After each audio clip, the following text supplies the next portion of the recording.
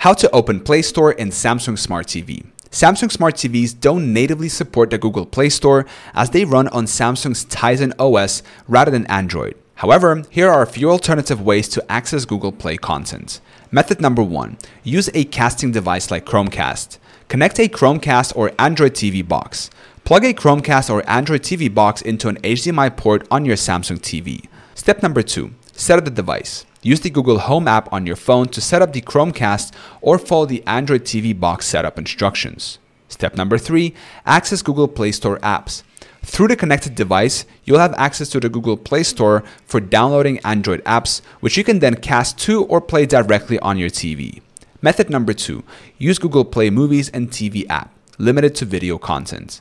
Open the Samsung App Store. Press the Home button on your Samsung remote and go to Apps.